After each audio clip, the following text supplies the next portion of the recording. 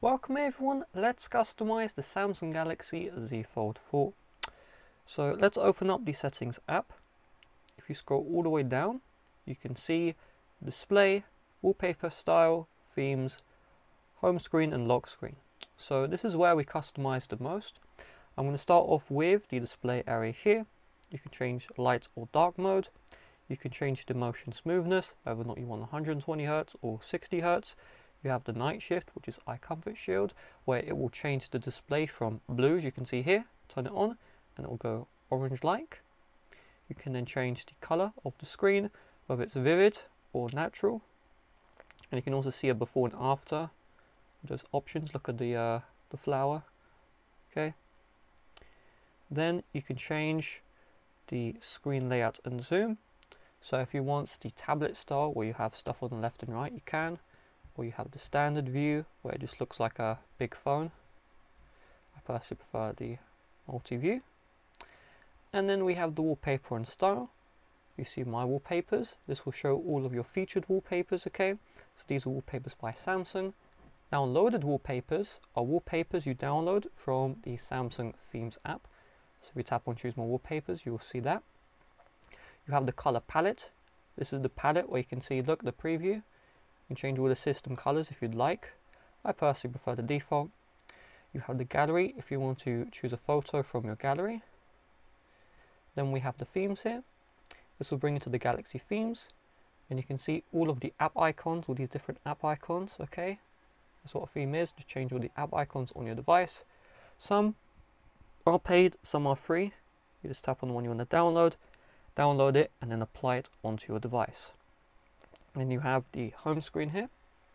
So you can change the screen grid, home screen grid, app screen grid, folder grid, just tap on it and then just change the options here. You can also change whether or not you want to have the app screen, which is this screen, or just the home screen. I personally don't change that, but you may want to. Then we have the lock screen options, always on display. You can customize that for tap to show always, which means when you lock the phone, you'll always see the always on display. You can also set the orientation of the always on display, and whether or not auto brightness works with the always on display. You can also change the widgets, you will see here as well on the lock screen. Let's go back to the lock screen settings. You can also change the notification style, whether or not you want an icon only or the full details. That is just a security thing. And you can also change the shortcuts you have at the bottom left and right as well. Now if we go to the home screen here, one thing to keep in mind is when you drag an app and drop it somewhere else to move, this will not apply on the outside screen, okay? You saw I moved that app, it's not working. So you do need to customize the home screen for the outside screen, then do the inside screen, because they don't, work with each other, okay? Now something very important to keep in mind. If you do want to add an app from the app drawer, long press, slide up, drag and drop wherever you would like. You can push to the side here, right or left. If you long press in the empty space, you can have the options for wallpaper and style, theme, widgets which you can add, and then the home screen settings which I covered earlier. And if I go to the outside screen, slide up, of course the exact same will apply here as well. Add apps you would like to and remove. If you slide down from the top once, slide down one more time, you're going to see the control center here. These toggles can be customized by tapping on the plus.